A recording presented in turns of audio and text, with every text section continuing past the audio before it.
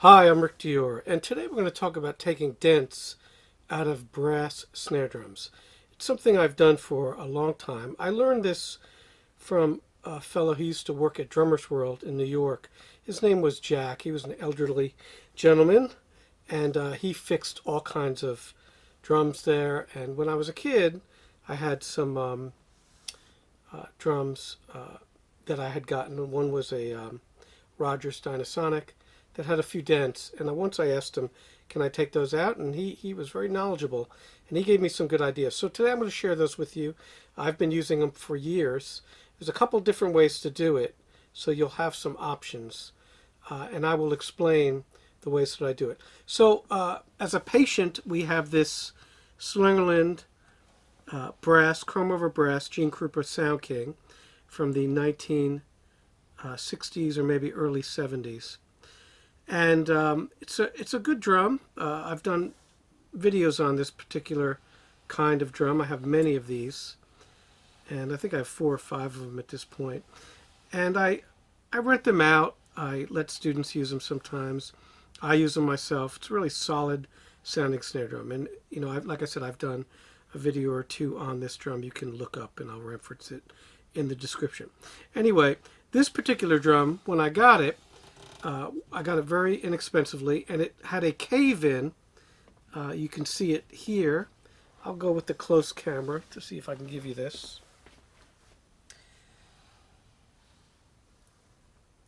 And what happened is the strainer, someone over-tightened it, most likely, and that brass is so soft, it just caved right in. And then when you try to tighten that strainer with the head on, I took the head off, I'll show you the inside in a minute, the strainer does not work, it does not function, because it hits the rim. I'll show you the inside. So that's what the inside looks like. I've already taken the bolt off of there, and it is definitely caved in. These drums would dent a lot. What would happen with them would be people would put them on their sides like this, and then where the lugs are, they would cave in. Very, very soft brass, but it does sound great. So today what I'm going to do is strip all the hardware off this drum and show you a couple different ways of taking these dents out. And let's see if this drum has any other dents. If it has a small one, we can take that out too. I'm not sure if it does, but we'll look later. Small dents are really easy to get out. These big ones are tough. And you've got to be really careful when you do it. Now sometimes what happens is, because when this brass was dented, it compresses, so it gets longer, you know, this way out and shorter in, if that makes any sense. So when you push it out, the chrome can crack. So you got to do it very, very carefully. Now some people try to freeze it. Some people try, you know, shoot it with cold, like compressed air, cryo. And then other folks heat it with a heat gun. I don't do any of that. All right? I've tried it, and I always have bad results. But I have done this on a lot of drums, what I'm going to show you today, and I've had very good results. So we'll put this down for a second. Now, this drum is really easy to strip, so what I'm going to do, like I said, is take all of the hardware off. Now let me explain what the other steps we're going to talk about today. You see this old floor tom here. This is an old Stewart drum. Not sure if you're familiar with these. These were made in Japan way back in the day, the 60s. They're basically really crappy drums. So I bought a whole set of these, and what I do is I cut these up and I use them to repair dents. Okay, mostly in all sizes of snare drums. So today we're going to cut this one down the middle and make 2 templates, one for a 5-inch drum, which is what the Slingerland is, the other one for a 6.5-inch drum. So we'll cut it right there on a table saw, and I'll take you into the shop, show you how I do that. The other thing we'll do today, instead of using my templates, we will make a template out of a 2x4, which will be curved, which when we hammer this out, will sit on this part of the drum, and will go from the inside, and that way it can't get too far out back out the dent. Now there's two ways to do this, and I'll go over here so you can see my face. You can use clamps to do this. So in other words, once you get that block on there and then a block on this side too, you can use a clamp to get it back to where it's supposed to be. That's the way I prefer to do it. The other way to do it is put it inside this floor tom once we get the hardware off, and actually take a small sandwich bag, fill it with sand, put it where the dent is, and try to beat out the dent that way. What happens is this serves as a backdrop, so you know it's got something to hammer against, and the sand cushions the blow and makes sure it's even with the big dent. That's the other way you can take these dents out. So there's a few ways to do it. The guys who repair brass instruments for a living, they're really knowledgeable about this, and I've spoken to some of them about this. Problem is those instruments, that brass is very thin and very soft, so they're not used to using, you know, their methods on a heavier shell that's much thicker like this, although these sonar shells are thin. If you're doing it on a Black Beauty, you need to be really careful. Those are much tougher than these shells. You can really make things a lot worse. I have done Black Beauties with the sand method, and it has worked pretty well. Like old Black Beauties, old Leedies that are nickel over brass. I have a few of those. So what we'll do is we're gonna strip this down first. Then I'll show you the shell, and then we'll go into the shop. I'll make a template out of a 2x4. We'll cut that, and what you want to do to make that is you'll take the drum. You can even use a cymbal if you want. You'll turn it over, and you'll trace the outline on that 2x4. A 14-inch hi-hat cymbal works well too. Anything that follows the circumference of the drum works really well. All right, so we will strip this drum and we'll be back. So I wanted to show you a few things before we proceed here. I have taken both heads off and the snares on this drum. I wanted to show you the dent a little closer now before I proceed. You can see it there. It's pretty bad. It's worse than I thought, actually. So that's going to be a tough one to fix. And it goes right into the snare bed, too. So this will be a challenge. Now, this is, I took out another one of my Sound Kings. So this one is a later one, probably from the 70s. It's got the silver badge. So that serial number is 2829. I don't know, my eyes aren't so good anymore, but you'll be able to read it with this. I think it's 280975, maybe. It's like an eye exam. And this one is the gold badge, and that's 91. I think that's an 899. And this one's probably from the 60s. The other interesting thing is, we're going to turn this over. We'll get a little snare sound. The way that they attached the lugs changed. So you can see that. And on here, the 60s drum, it's with these plates, which maybe helped it to keep it from denting. I don't know. Because this one's not dented where the lugs are. But it's clear to me now how this got damaged. Whoever had it had tightened this strainer so much that it pushed in the drum. I don't think it was dropped. Anyway, if you ever want to see the inside of a Zoom-matic strainer, that's what it looks like.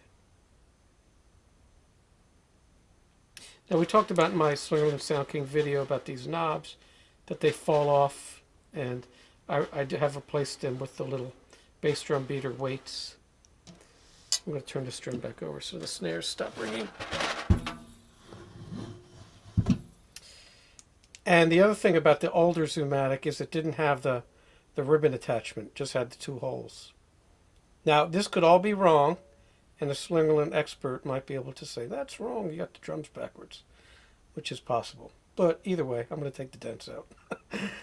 And this strainer, as always, the rubber washer here in between there, if there ever was one, is gone now. And when this knob falls off, they all do usually, what you can do is take some plumbing tape, wrap it around the threads, and use a rubber mallet gently to get this back on there, and it'll usually stay. It's hard to glue it. You can use some Gen Weld to try it, but it's very difficult. So anyway, that's the strainer. This one's in good shape. A lot of these can be replaced with a more modern strainer. All right, so I just wanted to show you the dent up close and then show you the differences between the vintages of these different drums. And we'll be back. Okay, so the shell is stripped. We'll clean it up later. And what I'm going to do now is show you one of the ways to do this. So you just get a 2x4, spruce is fine. Hardwood would be better, you know, like oak, but I don't have a oak 2x4 lying around. So what we're going to do is we're going to show you the different ways to do this, like I said. And just take the drum, and you can also do this with a 14-inch cymbal. And you're going to put it on the wood, and then you're going to trace a line like that. Okay? And that's going to follow the circumference of the drum, in other words, around it. The other way to do it is flat like this, and that will do a bigger dent, and you'll do the same thing. So we're going to make two out of this one. So that's what that'll look like. See it? And that's actually a little close. We're gonna go a little farther out with that bandsaw. It's a little tricky to cut this. That'll work. The other thing I'm going to do now is go to the shop. When I cut this, is I'm going to cut this drum in half on the table saw. And so we'll be able to drop this in there and put that sand in there. Okay, that's the whole idea of this. So if you have a drum you can sacrifice, that's a good thing. So we're going to go into the shop and we'll start working on this cutting. Alright, so we're in the shop, and the trick is to back the fence all the way off on the bandsaw so you can actually follow the line on the wood. We're going to do the flat side first.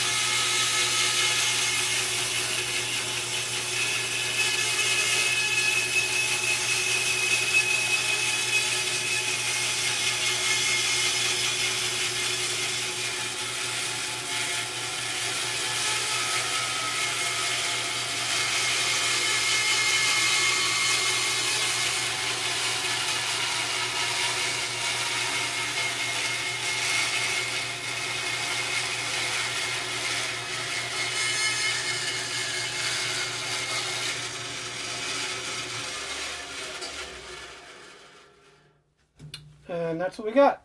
Perfectly flat. It's really the best tool for this. Don't try to use a jigsaw. I'll hit it with the sander a little bit. This will work great. And that will concur with the 14-inch drum. Alright? Now we'll do the other way, just in case we decide we want to have it both ways. So we'll do that. Now this is much trickier on the bandsaw because you're cutting a lot more wood. And you have to cut it the opposite way, so it's a little more dangerous. So we'll give this a shot. And we're going to cut the inner circle.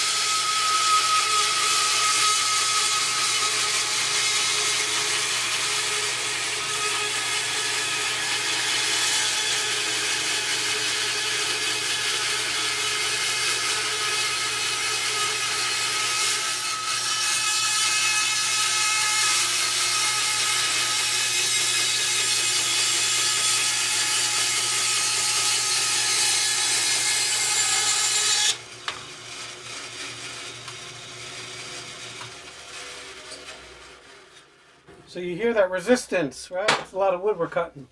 So I'm going to touch this up just a little. It came out pretty good.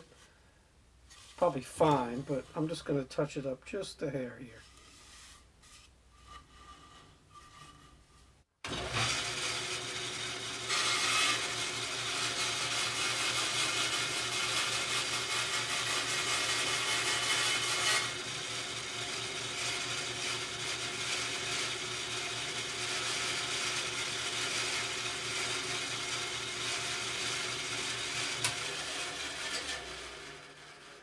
Great. All right, so I got two choices. I'll probably most likely use this one and just do the dent slowly, but we'll see. We'll see how well this fits after I sand it a bit. Okay, now we're going to go over to the table saw and cut that drum.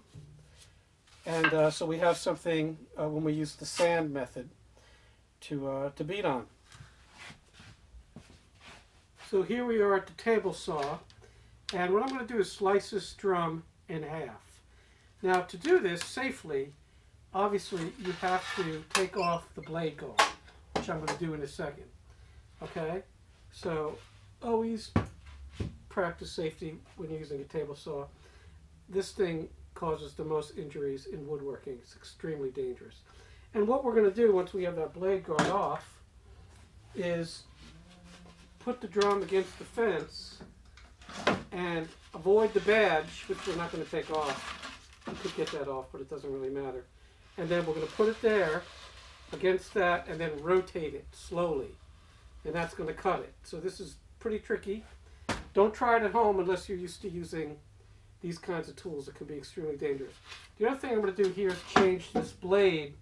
Right now I have a ripping blade. I was ripping a bunch of persimmon. And I'm going to change this to a very fine blade so it doesn't splinter.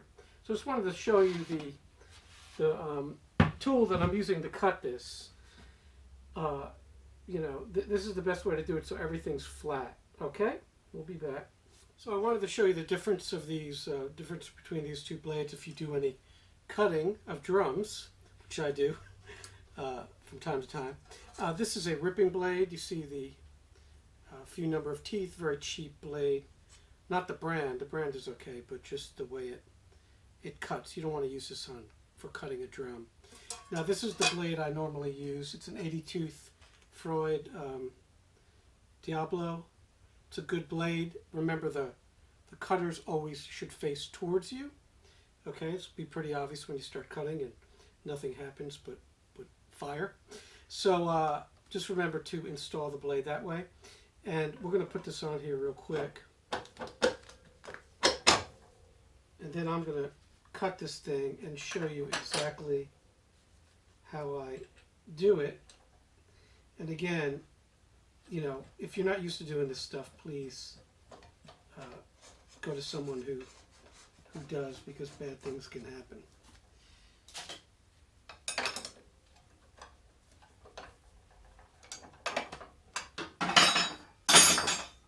All right, and the next thing we're going to do is remove the blade guard. Unfortunately, you have to do this when you're cutting the drum, or else it won't push all the way through. So that is a must. This old saw, it's pretty difficult to get off. Most of the new ones. This is a very old DeWalt saw, probably 30 years old at least at this point. All right, and then always put the insert back in. So what we'll do is we'll measure from the fence, because you're going to ride up against the fence, right to the blade, and you're going to measure to the inside of the blade if you want it exactly 6.5, which is what I recommend for a 6.5 drum. And we're going to make two templates today, one for 5s and one for 6.5. All right, get rid of this. Now always, always, always wear eye protection and dust protection and hand protection, although the gloves don't do that much. Okay. And hearing protection, the most important thing.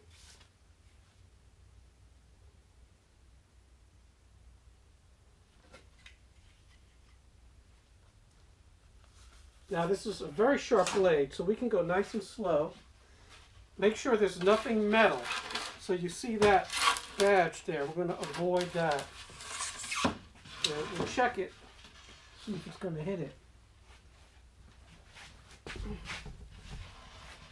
And we will just miss it.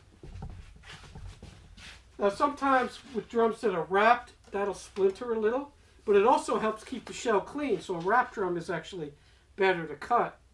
It's like if it's not wrapped in plastic, you can put some tape on there, some masking tape or duct tape, and that'll keep it from splintering. And what you're going to do is just get it in there, get it started, and just slowly roll it.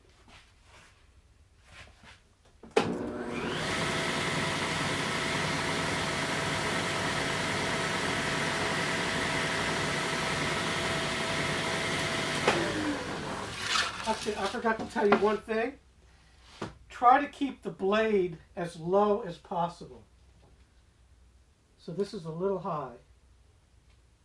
Okay, that will be a cleaner cut and will tend to kick less. It's going to want to kick.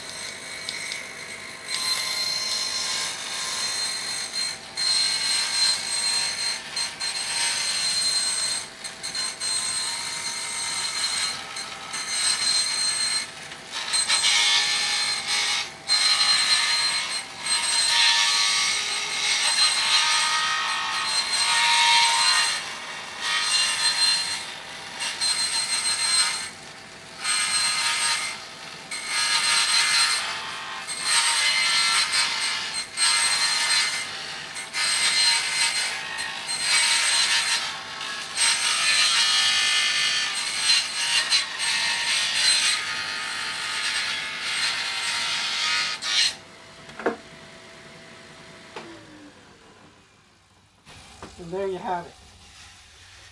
Then of course if you wanted to make a snare drum out of this, you'd go in there and do your bearing edges with a router. And that works really fine. Okay? You put it first on a piece of sandpaper and do that, a big piece of sandpaper, and then route that out. So that's a 6.5. And now we'll do the 5.5.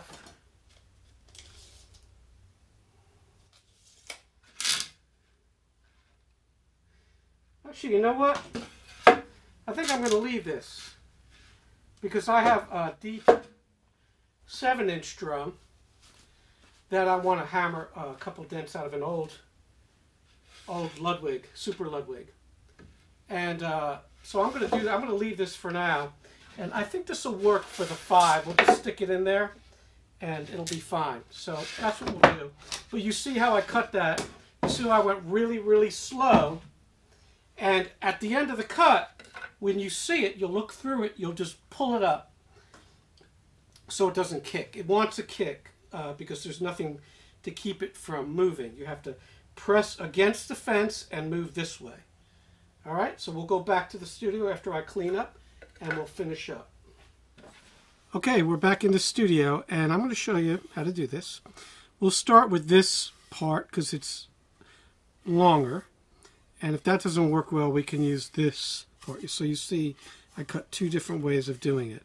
That dent is pretty wide, almost the whole drum. So that would probably be, you know, probably 4 to 4.5 inches of damage. So what we're going to do is clamp that here. And you want to use these quick grip clamps. You can get a version of this at Harbor Freight, cheap.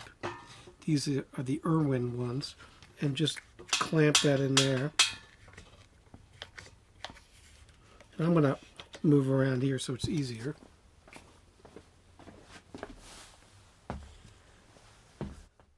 Okay, I'm probably blocking that camera, but alright, and then you take this other one and you'll do that very gently, okay? And you might have to maneuver around a little. I'm going to do that to get it to lay well.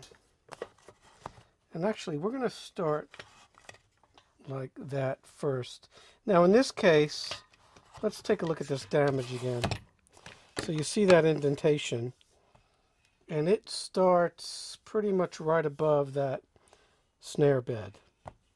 So we're going to start there, and then we'll move it up. I can stick something under that, like a, I don't know, something to raise it up. I'll figure that out in a minute. Now for every drum, this is going to be different, because the dents are different, the size of the drum is different. And you just clamp this enough to hold it in place while you use the big clamp. So this other piece that I cut out can also be used on this side if you want. I've done that a few times. And that is a little more precarious, but at least you're not going metal on metal. These are the clamps I use. So hopefully you can see that. And to blunt the blow of the metal on metal, I just use these water bottle caps, and I put them right on that part of the clamp, okay, as we get it closer. So I'll show you, and these are old, very heavy-duty clamps. I use these when I'm cutting things outside and I need to clamp things onto a sawhorse. So we'll show you what it looks like. And this is very important. I should say this. Always work from the outside of the dent inwards. So in other words, don't start in and work out. It's not going to be perfect, probably ever, but we'll get close. And then you put the bottle cap in, and then you start clamping slowly on the outside, and it is moving.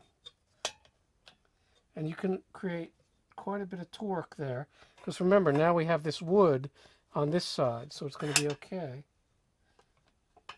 And yes, it is definitely moving. And the wood on the outside keeps it from getting too far out.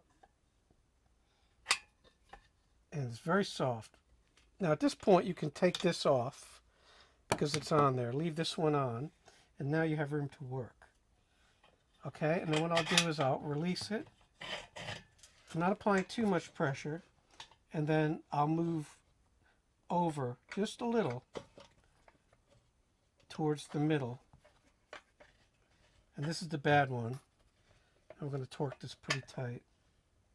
And it's, hopefully you can see that move. It's taking that dent right out very easily. The main thing is when you cut that thing on the bandsaw that it's really round, because it's your outer part that's going to determine how good you get this. And then you release it. Hopefully it won't pop back, which it didn't. So you see there, that's a huge improvement. And then what you're going to do is do it again now on this side. Now don't expect it to conform to the 2x4 when you first put it on, because remember, it's dented. So as long as you're true to the bandsaw cut, you'll be okay. I could probably do metal on metal, but I like to use these bottle caps. It's a pain in the neck, but or you can just use some pieces of rubber or anything really. Okay, now we're doing the other far side of the bad dent, and we're going to get this, and that's moved as well. And at some point you can take everything off and just inspect your work. I'm going to do under that big hole, and that moved. So you see how it goes. It's no big deal really. Pretty much common sense. All right, so let's take a look and see what we got. Oh yeah, way better. If you look at it from the side, now it's perfectly flat. Okay, a few little things, but this is way better than hammering it out. I see a bad dent here. I'm going to take this out now. If you hammer it out, you're more likely to get certain spots that are dented. If you use the clamp and the wood method, it's much more smooth. I've learned this the hard way. I'm going to show you the other method in a minute with the sand bag and a hammer. But we're not going to hammer too much on this drum because it's coming out so good.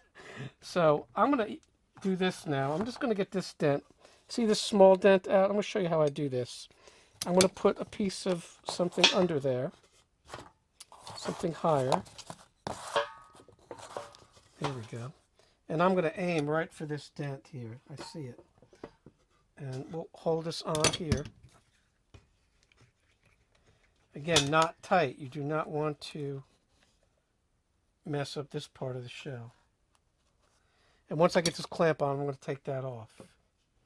So you're always juggling these two things. You know what? Use this one.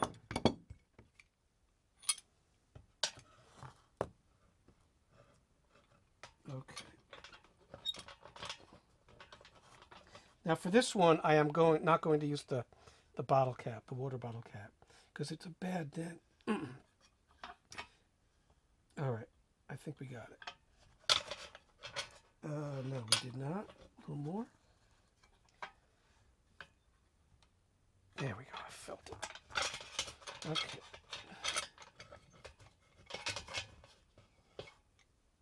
All right. Looks like it's done. Better. Still a little bit there. That might be one you can take a little bit of a ball peen hammer to. We're going to try it one more time. And I may cut the video here because this is going on and on. I'm going to clamp this again.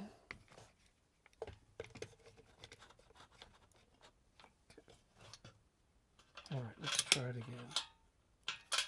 Again, once you get this regular clamp on, you can take the other one off. There we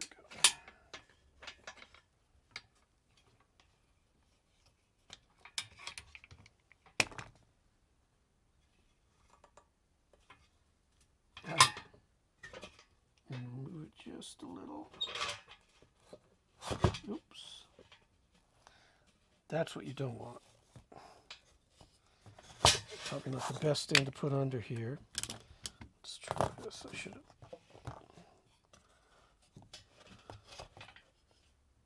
Okay. There it is.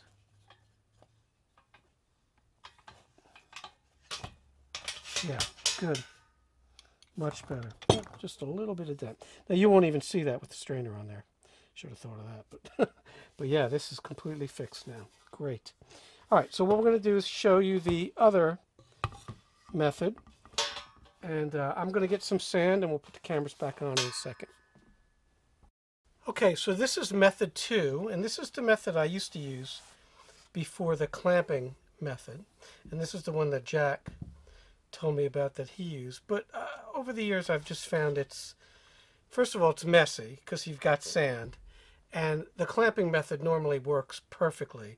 The only issue is you have to make these templates, okay? Or cut a wooden drum up and use part of that on the outside. So I'll show you this, though, just so you know. You might want to try it. So I have a sandbag here. Now, everybody knows about sand. It gets everywhere. If you live down the beach, it's you know, your nemesis.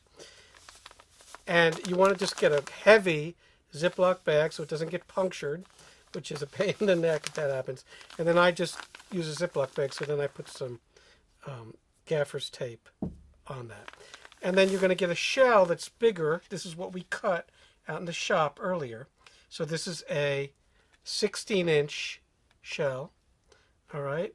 And this is a 14-inch snare drum. And then what we do is just take the sand. This might be a 15-inch shell, actually. It feels pretty tight. I didn't measure it. But anyway, you put it in there, okay? And that cushions the blow when you use a hammer. That's really important because otherwise you're denting out the back of the drum. And you can just take this heavy rubber mallet and whack out the, you know, the indentation, okay, the dent. So your mileage may vary with that. I've gotten much, much better results from this whole clamping thing that I do. But that is the other way to do it if you're curious about doing that. All right, so what we're going to do now is, what I'm going to do is, I have a few more dents that I saw after we turned off the cameras here. I don't know if you can see that. And I'm going to take these out. They're on the other end with the other part of the strainer, the butt. You know, these shells, again, are so fragile that anything that presses up against that is liable to damage it. So I'm going to take those out, and then this one's looking great. See, that's the dent there that we had. It's pretty much flat. I might do a little more work on that, but I think we're in pretty good shape. So I'll show you the drum again once I got it all together, and maybe I'll do another video where I play it. All right, so we'll see you.